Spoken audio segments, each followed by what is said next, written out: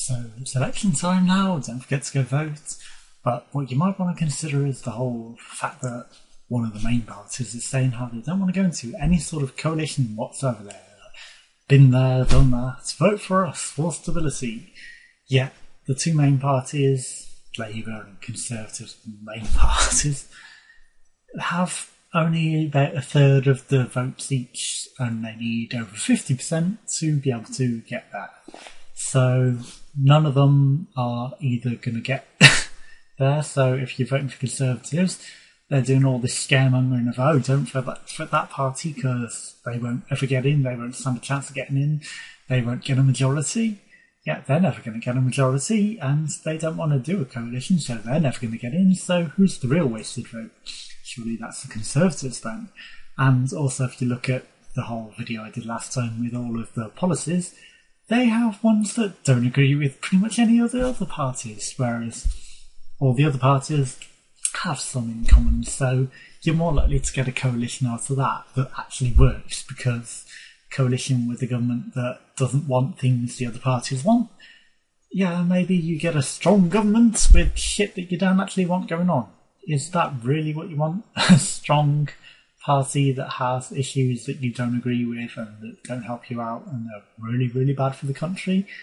And also it turns out that the whole deficit thing was more Northern Rock going bankrupt and the government's getting their bills under control. So yeah, they wipe out everyone's benefits and all this other shit for their own things. It's not the country improving, not the actual people of the country anyway, it's just them. They're getting their government money back, which they've overspent on silly little things like £1 billion on the Blancmange and all the other shit, the Millennium Dome, which was the world's biggest flop, and they couldn't even sell it to anyone who was interested. So yeah,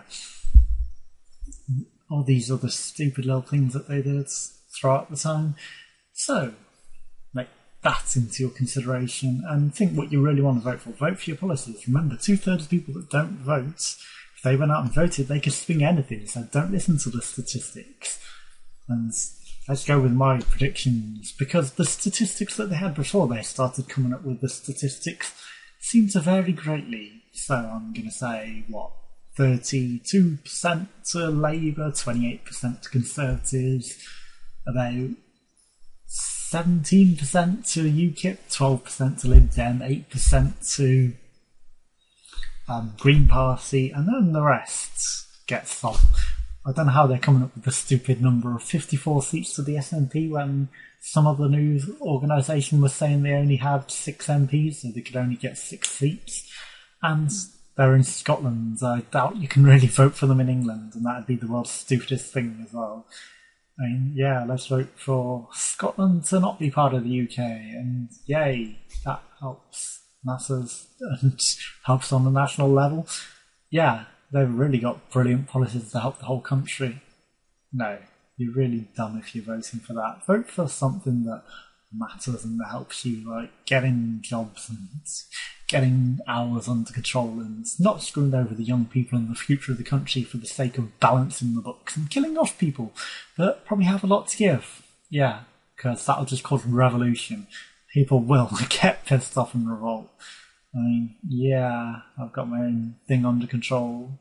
Well, I say under control, it's being looked at, but the government is still trying to fob their way off it. But yeah, make sure you go out and vote. Make sure you go out and vote for something that matters to you. Don't care what the statistics say. There's never going to be a majority anyway in this thing. So vote for the things that matter to you and get your seat in your area under control. Anyone can swing it as long as you actually go out and vote. Otherwise, it'll never go out. And yeah, of course, all the Labour and Conservatives and majorities go and fill the statistics in advance saying, yeah, we're voting for them. And then people get scared off. They're like, we can never swing this. But you can if you actually go out and vote, because those statistics are never correct. People always swing it widely, different to what they're saying and different to what they're trying to sell across as scaring you off voting. It's, the main Conservative thing has been scaremongering. That's the world's stupidest way of getting votes. Oh, don't vote for them. Boogity boo. If you're voting for the scaremongering party, well, you're just... yeah. I shall not comment on your intelligence levels, but I'm sure if you're going based on scaremongering tactics, then yeah. But if you're voting for them for other reasons, like to actually agree with their policies, good for you. I mean, that's what I'm saying to do. Go vote for what policies you agree on, not based on scaremongering. Don't go vote just because you think, oh, David Cameron's good Prime Minister, because he's not going to even be in charge for the entire time. Don't think you're getting Boris either.